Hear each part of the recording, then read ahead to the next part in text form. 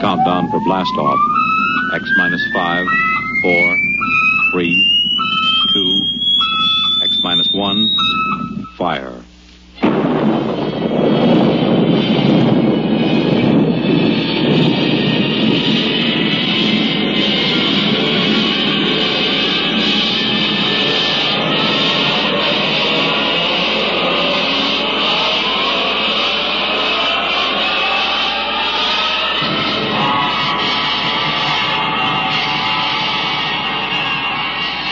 From the far horizons of the unknown come transcribed tales of new dimensions in time and space. These are stories of the future, adventures in which you'll live in 1,000,000 could-be years on 1,000 maybe worlds. The National Broadcasting Company presents X minus 1.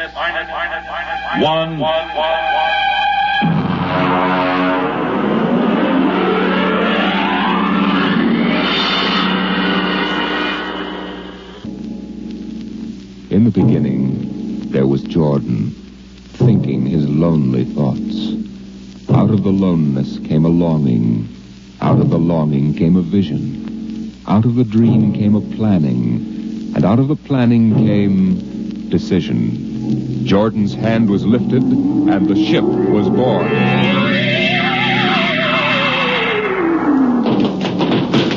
You, look out! Are you all right? Yes, it missed me. What was it? A mutant with a slingshot. I think it dashed down that passageway. You want to go after it? We'd never catch it, Alan.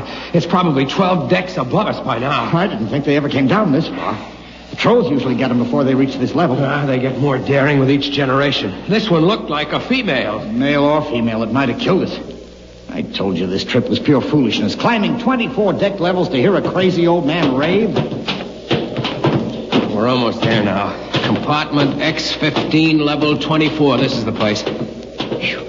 This area smells as if it hadn't been visited by a sanitation crew for generations. Part of the ship is almost deserted.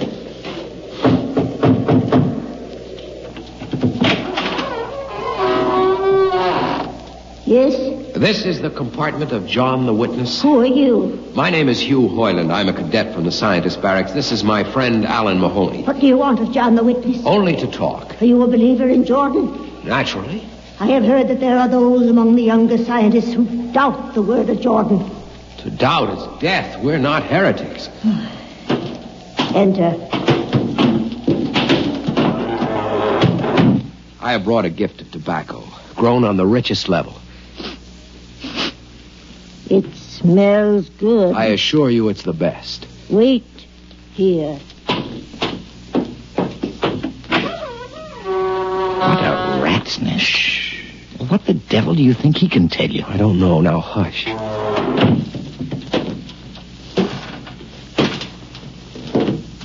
Well? You are John the Witness? I am. Good eating to you. I am Hugh Hoyland. This is my friend Alan Mahoney. What brings a gentleman of the scientist class to my humble apartment? I have heard that you and your parents before you have long been keepers of the legend of the ship. Since Jordan gave the word. I am anxious to hear the word as Jordan spoke it. Why? You see, among the young scientists, there have been some who talk against the word. There are regulations against such heresy? Some of them say the ship has no purpose. They say that we're here accidentally. That we have no more grace in Jordan's eyes than the most deformed mutant who dwells in the highest level of the ship. What shall I say to you? I wish to hear the word from the mouth of one who knows, that I may become more convinced. Sit. You have gift for the witness? The finest tobacco. Good. I will dim the light. Now, pay close attention, for these are the words as my father's father's father gave them to his son's son's son. This is how the ship came into being, how our people were created. In the beginning, there was only Jordan, thinking his lonely thoughts. In the beginning, there was darkness, formless and dead. Out of the loneness came a longing. Out of the longing came a vision. Out of the dream came a planning. And out of the planning came decision. Jordan's hand was lifted, and the ship was born. Mile after mile of good compartments, tank after tank for golden corn, ladder and passage, door and locker, fit for the needs of the yet unborn. He looked on his work and found it pleasing, meet for a race that was yet to be. He thought of man, and man came into being. Then Jordan checked his thought and searched for a key. Man untamed would shame his maker. Man unruled would spoil the plan. So Jordan made the regulations, some to speak and some to listen. Order came to the ranks of men. Crew he created to work at their stations. Scientists to guide the plan. Over them all he created captain, made him judge of the race of man. Thus it was in the golden age.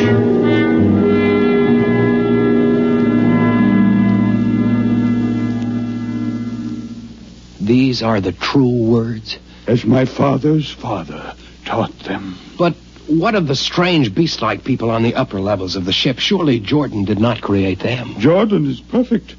All below him lack perfection. You have heard of the legend of Huff? I have heard that he mutinied against Jordan. Darkness swallowed the ways of virtue. Sin prevailed upon the ship. And before wisdom prevailed and the bodies of Huff and his followers were fed into the converter, some of the rebels escaped and lived to father the mutants. They are tainted with the sins of their fathers. One more question, witness. Speak. What is the ship? The ship is a great sphere. 25 kilometers wide and 100 levels deep. I know that, but what about the upper levels? The regulations forbid us to venture into the upper levels, but it is said that beyond the levels of the mutants lies the forbidden place where Jordan's spirit prevails. So I've heard. But something troubles me. Something which prompted my coming here. Yes, my son. What lies beyond the ship? What? What lies beyond the ship? This is heresy. Answer me. I will not permit such talk. The ship is complete. The ship is universal. The ship is everywhere. The ship is endless. Your mutterings are those of a frightened old man. They answer nothing. You question the word? I think you lie. Hear me, Mr. Highland. For what you have already said, I can have your body fed to the converter. Your soul launched on the endless trip. You threaten me. You, for Jordan's sake. You think I fear this dried fig of a man? You. Sir, my friend is impetuous. He doesn't understand. I might be persuaded to forget a substantial gift. You pig. You. Come on, Alan. The sight of this so-called holy man offends me. No, you shall not leave. Don't try to frighten me with a gun, old man. Remain where you are, heretic. I warn you, put down the gun. No. No closer. Drop it. Very well, then. Dip to the heretic. Alan, get him! Is he dead? I don't know. Come on, Hugh. We've got to get out of here.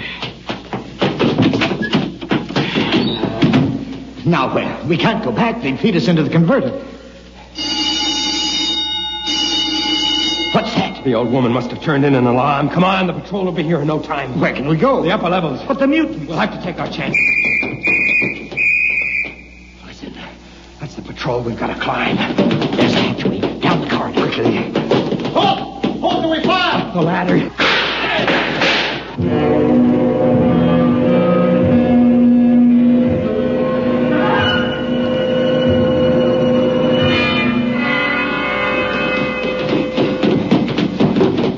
Wait. How far are we from the outside wall? Judging by the slope of the deck, about 2 miles. Mutant territory. Come on, we'll try this passageway. Hugh.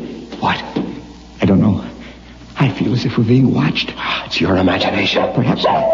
Oh! It's only a ship's rat. Get a grip on yourself. It's as big as a dog. Come on. I can't drag myself much further. We've got to find a compartment with water.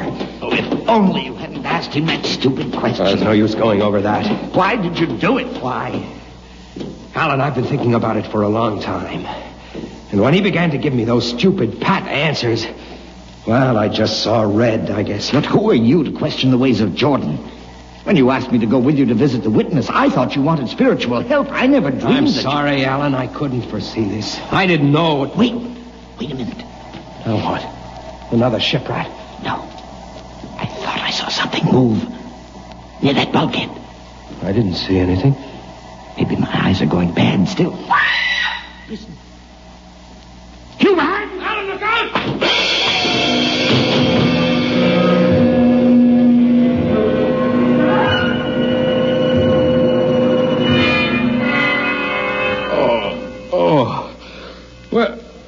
Where am I?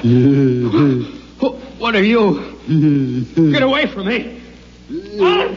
Alan! Look out with that knife! Stay away from me, Alan! Alan! Don't kill him, Bobo. Not yet. Who are you? Must forgive my friend Bobo. Like so many of my people, he's rather impetuous where members of the so-called super race are concerned. Who are you? What place is this? As you can guess from my leg, I'm a mutant. Where is Alan? Your friend is dead. I was not able to restrain my people in time to save him. Why don't you destroy me and get it over with? We do not kill for pleasure, Mr. Hoyland, only when necessary. You know my name? I read your identification tag. Who are you? Mutants can't read. My name is Gregory. I'm a leader of my people. Although we are unfortunate in our heredity, Mr. Hoyland, many of us are quite intelligent. Why do you live like animals? We would rather live like free animals than like regimented slaves, as you do. I've heard that you practice cannibalism. Undoubtedly, you hear many things about us. We raise our own cattle on the upper levels, and those of our people who choose to farm raise enough crops for our small population. You turn your head. Why? This one. I've never seen a creature like him. Bobo is an unfortunate. He was born without the power of speech. How can you tolerate a monstrosity? We have learned to live with difference. If we began to destroy our imperfects as you do on the lower levels, there would soon be no one left. It violates the regulations. The word of Jordan states... You know, Mr. Hoyland, your people are really primitive and barbaric. You dare say that to me? I dare say a good deal more. Let us go to my compartment and speak further. I'm always interested in information of the lower levels. I won't give you any information. Bobo, I want Mr. Hoyland in my cabin, please. I advise you to go quietly, Mr. Hoyland. Bobo has a hatred of superior beings, which is unfortunate, but quite understandable. Proceed.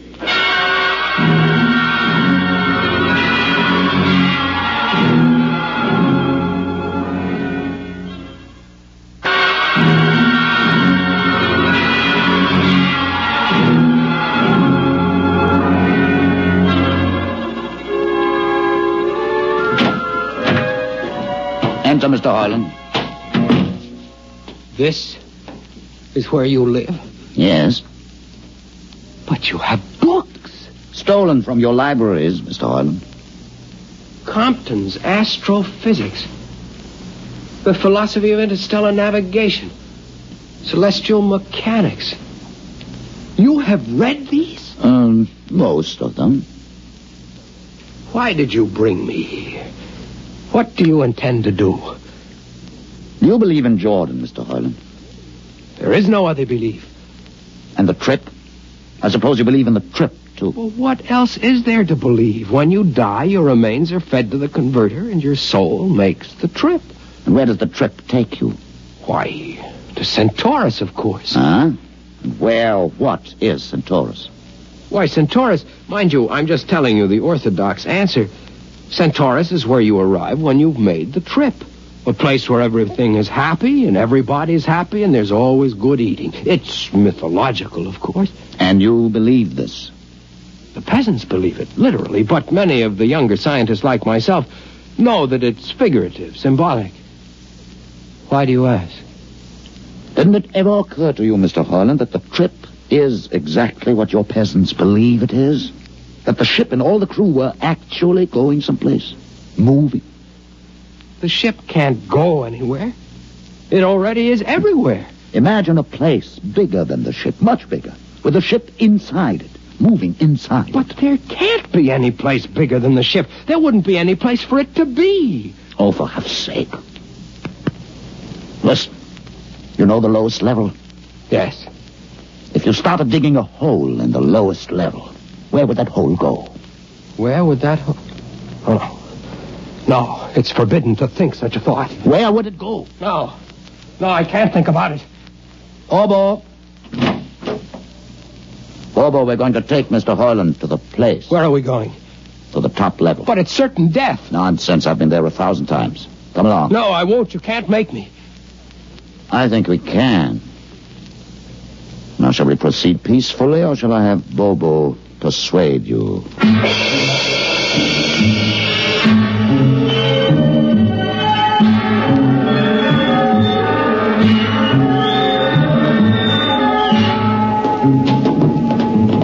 Open the door, Bobo. Inside.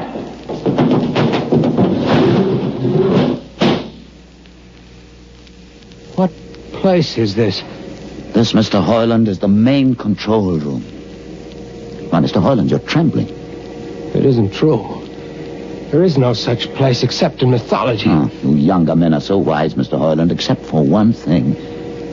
This happens to be the main control room of the ship. But it's nothing but a huge room with an instrument panel. What did you expect? How do you know this is the main control room? See these instruments? Using them, the navigator, many hundreds of years ago, actually steered the ship on its voyage. I don't understand. I didn't suppose you would. Your people have been so steeped in superstition and ignorance that the whole concept has lost its meaning. Sit in that chair.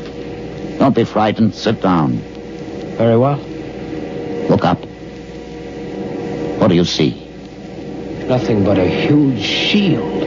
Watch it for one moment, Mr. Hoyland. You are going to see something that few of us have ever been privileged to witness. Something so dazzling that you may find it hard to accept at first. But it is there. It is a reality. And ultimately you must accept it. What are you doing? I'm dimming the lights. Don't be frightened. Keep your eyes focused on the shield above us. Ready? Watch. The shield. It's sliding back. Ghost of Jordan. Well? What am I seeing? The universe, Mr. Harlan. The universe in all its beauty. The stars, the planets, the suns and moons and the constellations. This is your heritage, Mr. Harlan. The heritage you've been too stupid to see. But it can't be. The ship is the universe. There is nothing but the ship. Ah, but there it is. You see it before your eyes, spread out like a canopy of glory. Do you still deny it? Answer me, Mr. Hoyland. Do you deny it? No, I can't. They lied. They lied to us.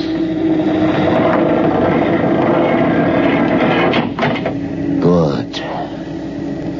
Why did you close the shield? You will see it again if you're not afraid. I'm not afraid. Many times. I've shown this to others of your people whom we captured, and though they saw it before their very eyes, they would not believe it. Tell me about it. Tell me about the ship, about the universe. What are these things? How did this come about? Many thousands of years ago, on a planet like those you've just seen, a planet called Earth, a scientist named Jordan decided to build a ship that would carry men from one planet to another. For many years, Jordan and thousands of others studied and planned. And when they were finished, they built the ship. A ship so large that it had to be assembled in its own orbit beyond the place called the moon. 60 years it took them to construct. And when it was finished, a whole new science had been conceived. Then the trip was begun. The trip that was to land a colony of Earthmen on a far-off planet called Centaurus, millions of light years beyond the furthest planet ever reached before. How do you know these things? Among my books are the log which Jordan himself kept, and the records of the journey for the first 40 years. What happened? There was a mutiny. A man named Huff led a rebellion of those who wanted to turn back. In the struggle, the navigators were killed, and the crew fell into a state of anarchy. In the years to follow, small groups of men tried to organize the ship for navigation, and each time they failed. Finally, the whole idea was abandoned. And so for centuries, we have swung in space, unmanned, undirected, living in a lost world of our own making, without purpose, without direction. Why have you told me this? Why have you brought me here? You could have killed me. Can you guess? No. No, I can't. Unless... But it would be too fantastic. Well, you want to finish the trip. Yes, that's it. What would it take to do it? A miracle, almost. The crew would have to be trained. Many people, each skilled in a certain duty. Couldn't you train your own people? We are too few. Besides, the main drivers in the lower levels where my people are forbidden to go. No. It would mean that both our peoples would have to work together. Our differences encouraged rather than denied. It can be done. You showed me. You can show others. I can show them. Can you? I'll see the captain himself. I have an uncle on the central board. I'll tell him what I've seen here. And do you think he'll believe you? Send one of your people with me. That's asking a good deal. I'm risking a good deal by going back. Very well. Bobo will go with you. He can't talk. There will be no need for talk. I will write a message guaranteeing safe conduct for a group of unarmed scientists to visit the main control room. Bobo will take you safely through our territory. What happens when you reach your own level is up to you.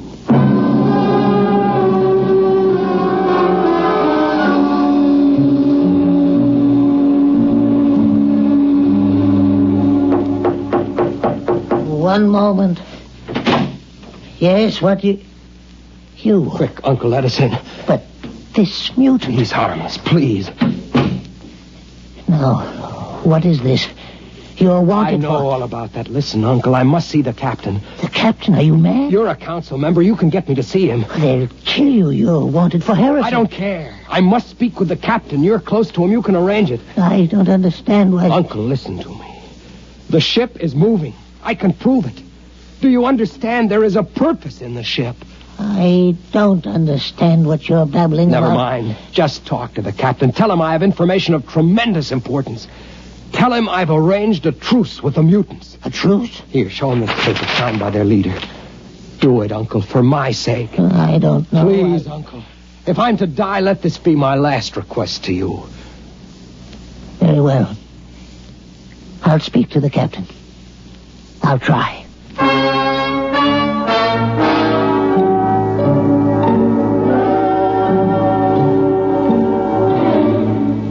And you say, Mr. Heinlein, that you saw this with your own eyes? I swear it, Captain. I swear it on the word of Jordan. Let me see that paper again. What do you think, Commander Ernest? I don't know, sir. It might be a trick. I guarantee you safe conduct. If these things are as Mr. Heinlein reports them, it would pay to risk a few lives. The man is a convicted heretic. Still, we mustn't discount his word entirely.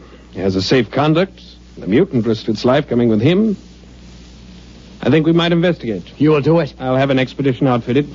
Dismiss, Mr. Heinlein. Thank you, sir. Thank you. Captain, do you... Commander Ernest. Sir. You'll make the necessary arrangements for an expedition. I trust you understand. Perfectly, sir. Perfectly.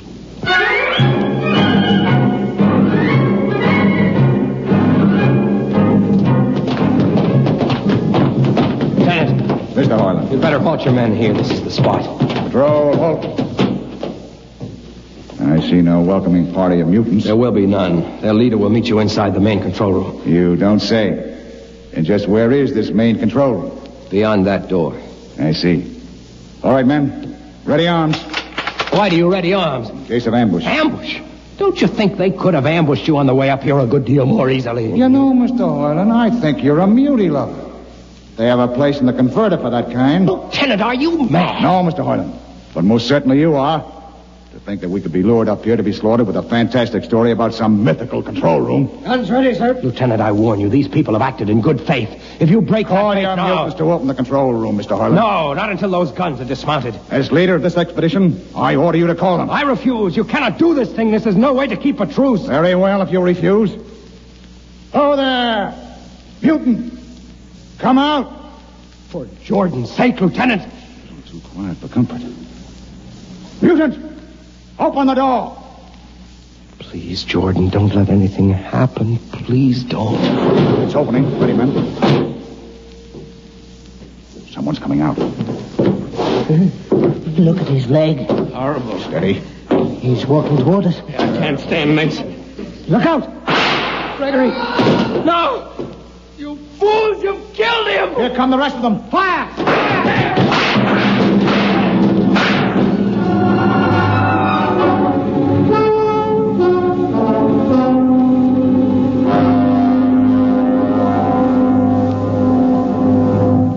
That should teach them a lesson they won't forget.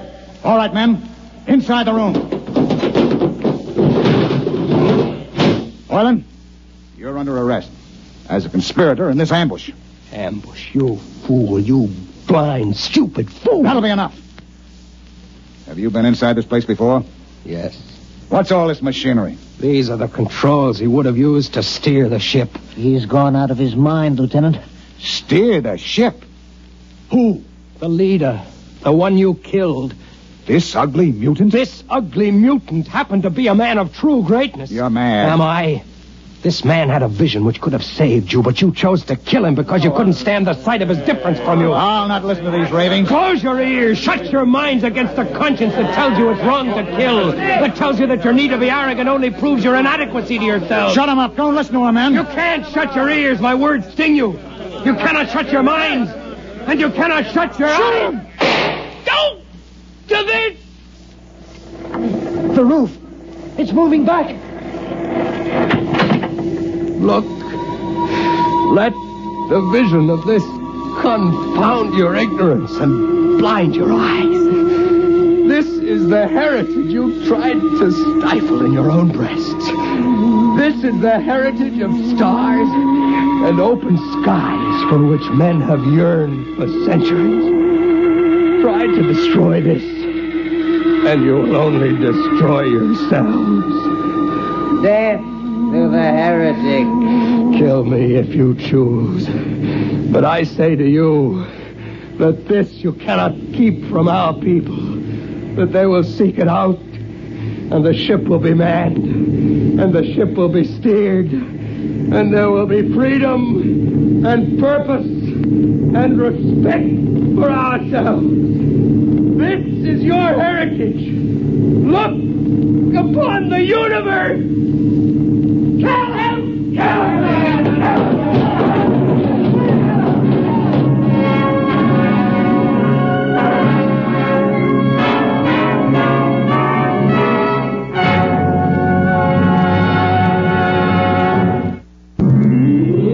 Universe, written for radio by George Lefferts and based on a story by Robert Heinlein.